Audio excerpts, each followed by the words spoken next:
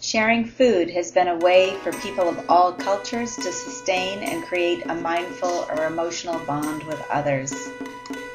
How can food be used to represent, evoke, or symbolize an issue, time period, or historical event in Cambodia?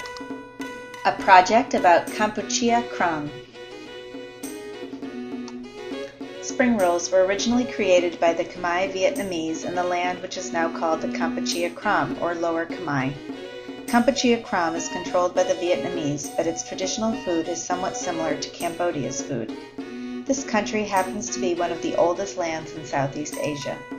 It became part of French Indochina on October 17, 1887. Kampuchea Krom is the unofficial Khmer name for the Mekong Delta region.